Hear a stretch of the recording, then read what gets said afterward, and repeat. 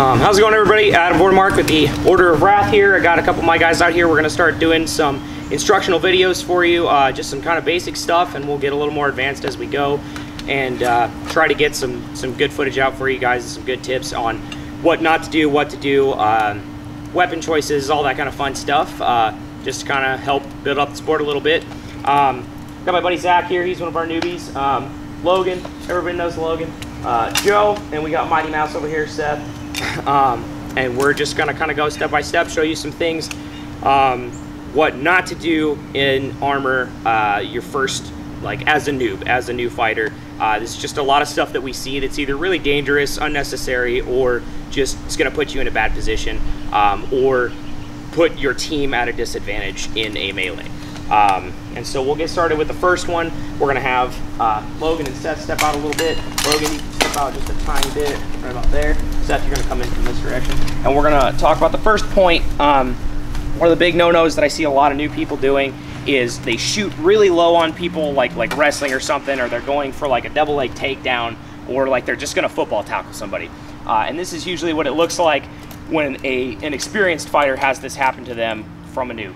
Go ahead, Seth. That's about how it happens every time.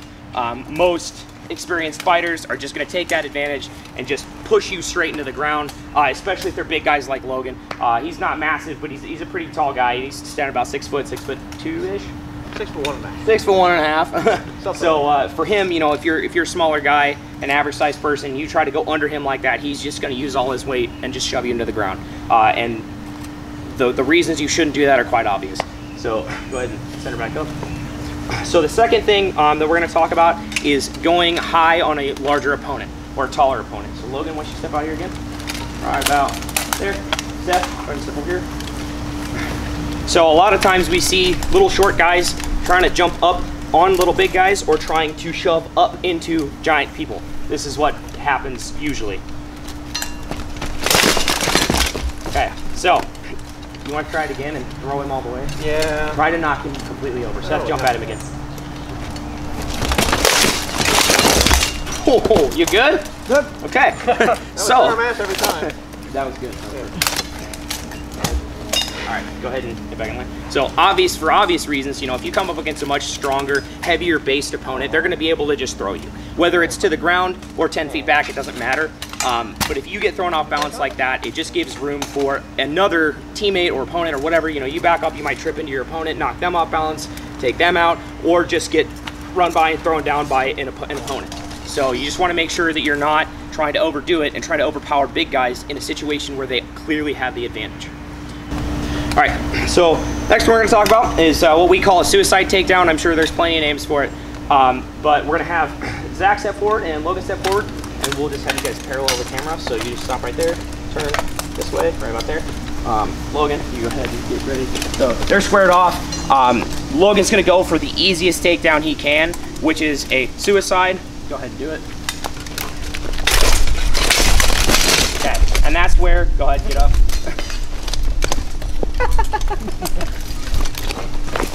ahead and sit back to your spot. Okay. So obviously it works.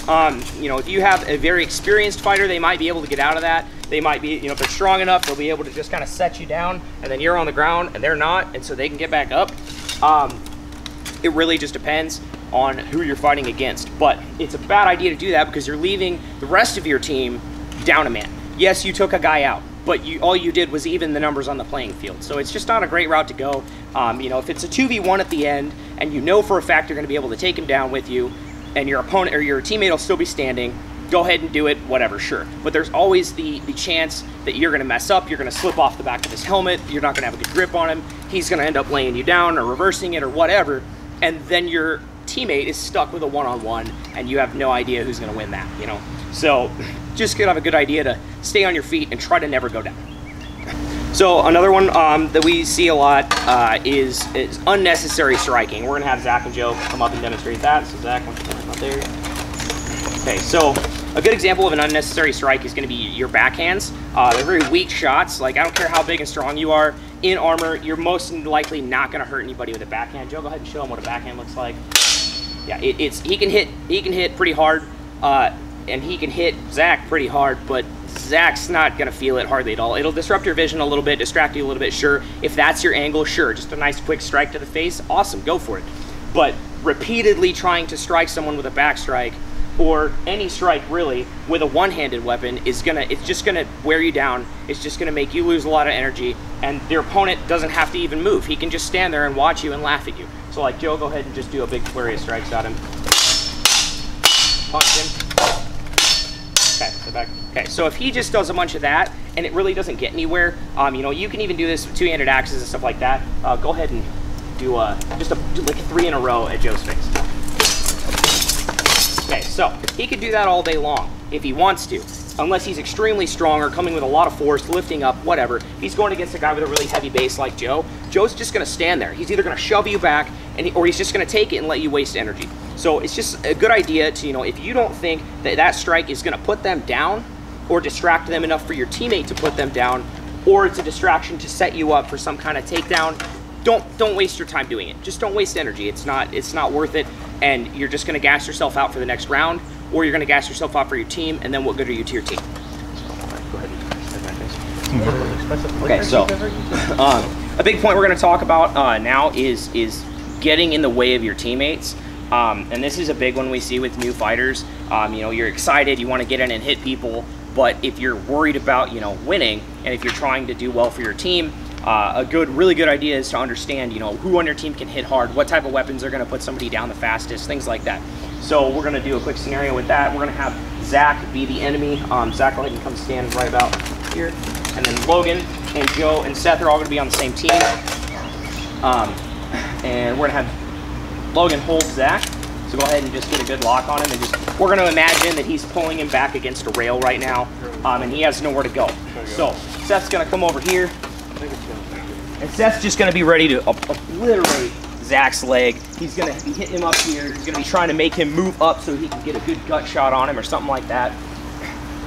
And then Joe is our new inexperienced fighter who's just ready to get in. Seth, go over to the left. And he's going to get in the way of Seth's strike.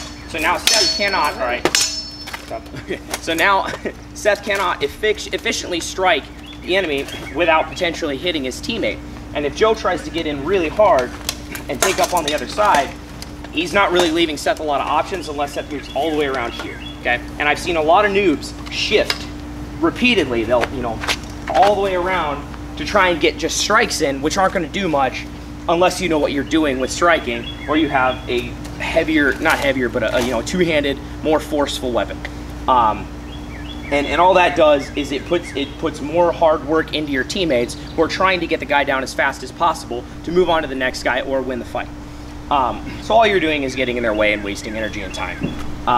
So good thing to do is go back to your original spot. If you guys stay there, is, you know, you want to communicate with your teammates. So, you know, if Joe sees that Seth is landing these big bomb shots and he's opening up Zach here, and he knows that he wants to stay out of the way but be the best help that he can say, Seth, I'm going to get in behind him. So, you know, he's going to communicate with Seth. Seth's going to back off over here.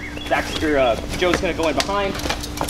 And then Seth now has the option to completely smack into Zach here. And Joe, which there's a rail back there, remember? So Joe is going to be attempting to get his legs away from the rail so he's even more opened up for strikes or to be put down on the ground or flipped over the rail, whether, you know, depending on the rail height that you're going with at whatever event you're at.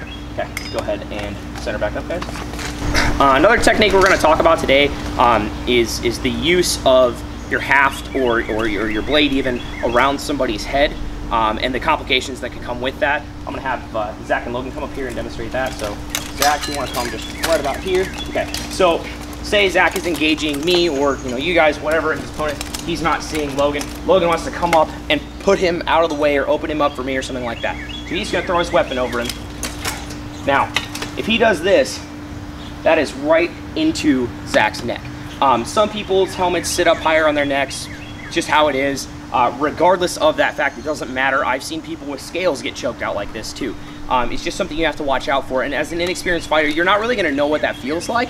You're going to be too wrapped up in the moment. You're going to be too excited. You're going to be working, you know, really hard and breathing really hard, breathing in your own CO2. You're not going to know what's going on as much as if you had been experienced or had felt this a lot. So the best way to avoid this is to repeatedly try it in practices and, you know, put it on people, choke people, have them tap out, you know, have them do it to you so you know exactly what it feels like, and then do it as many times as possible as you can to get that feeling, because sometimes you can get it, you know, right on the edge of their helmet. I'm gonna pick it up a little higher right there, and you can be pulling and they can lift their head up and it'll just pop right back under there. If you are trained to know what that feels like, you're less likely to hurt somebody, you're less likely to look like a jackass out there, and you're less likely to put people in danger in an already dangerous sport.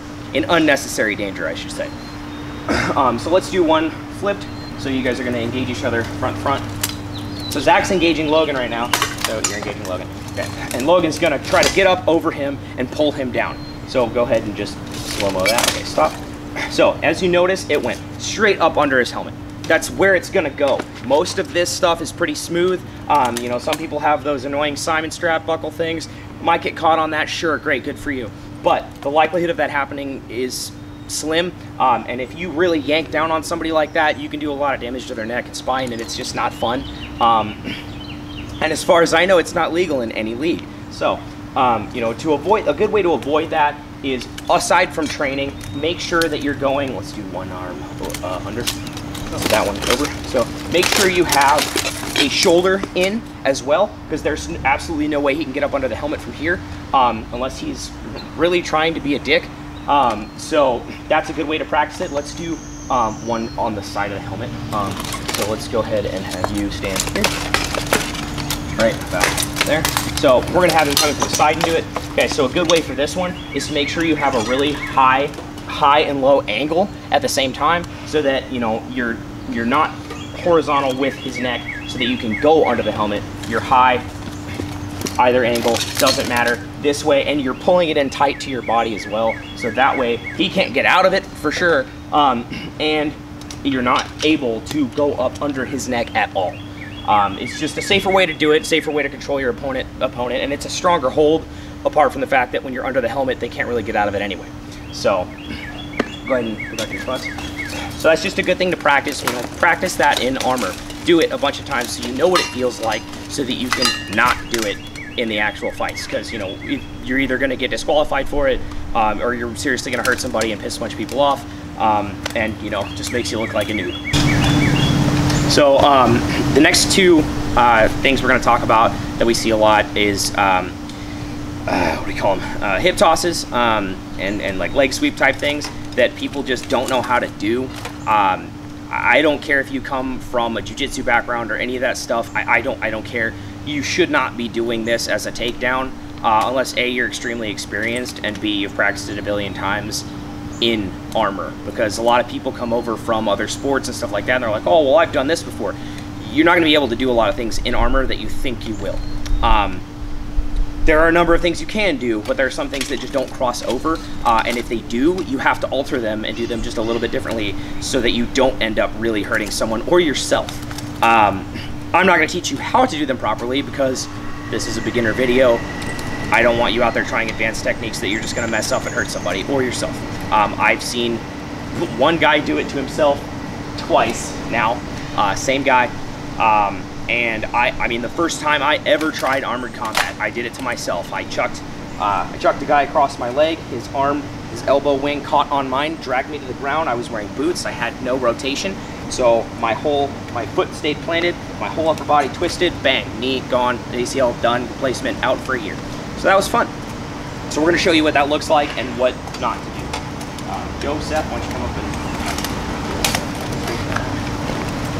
Okay, so Seth is gonna be attacking Joe. He's gonna have his, you know, his axe up ready to go. Joe's gonna move in on him close because he's got a one-handed weapon. He's gonna grab him, put his leg behind, and he's going to twist Seth over his leg. That right there is a massive no-no for multiple reasons. One, if your knee wings lock together, they can twist and separate or dislocate your kneecap, or ACL, MCL, all sorts of fun stuff. If he sits down directly, it'll go into the side of his knee, boom, MCL, gone.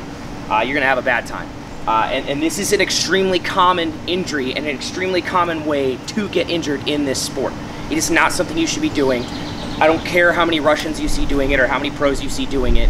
Don't do it as a noob. Until you've learned, until you know what you can and can't do in armor, don't do it. The other one is pulling someone across your knee.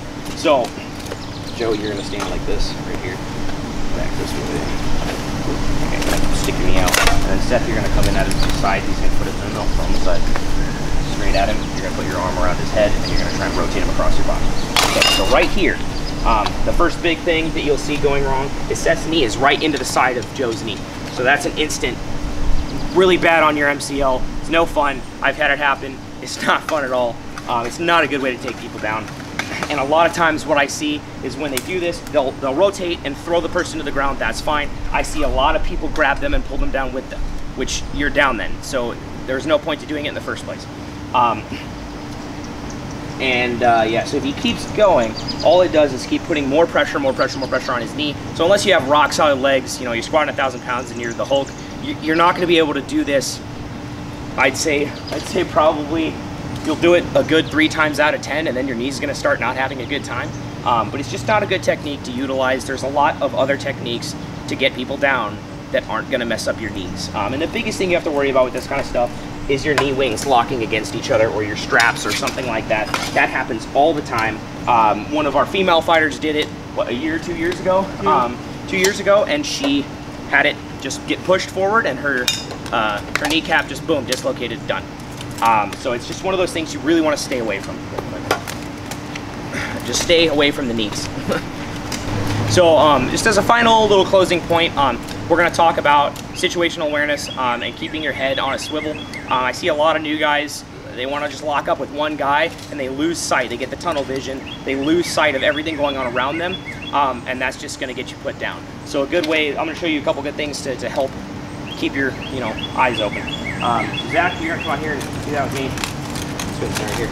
And then Seth's going to show something in a second after I'm done with Zach. So Zach is going to be engaging me.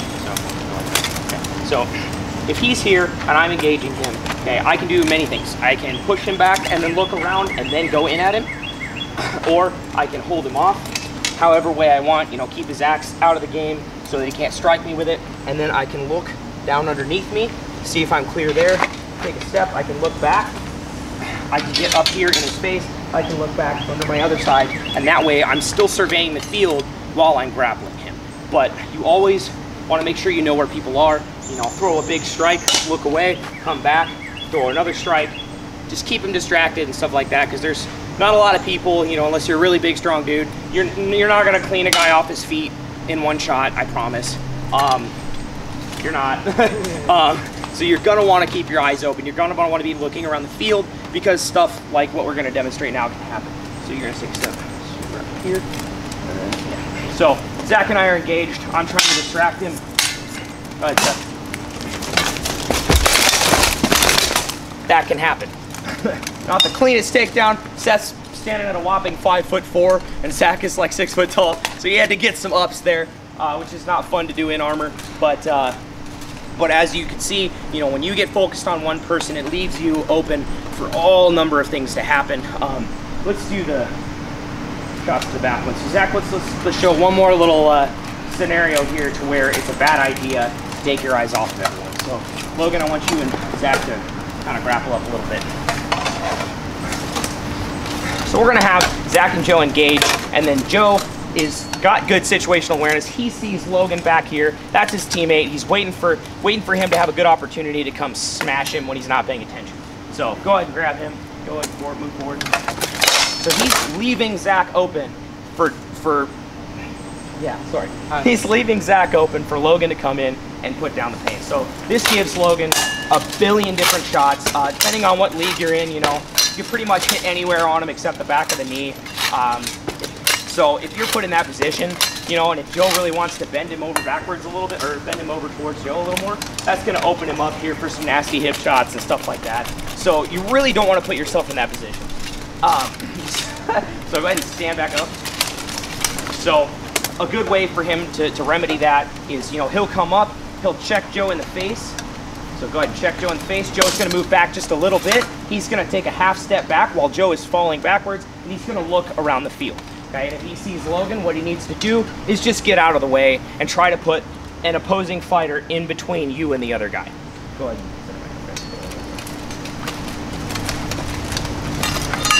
But yeah, so there's some pretty solid tips for new guys coming into any of the sports, really.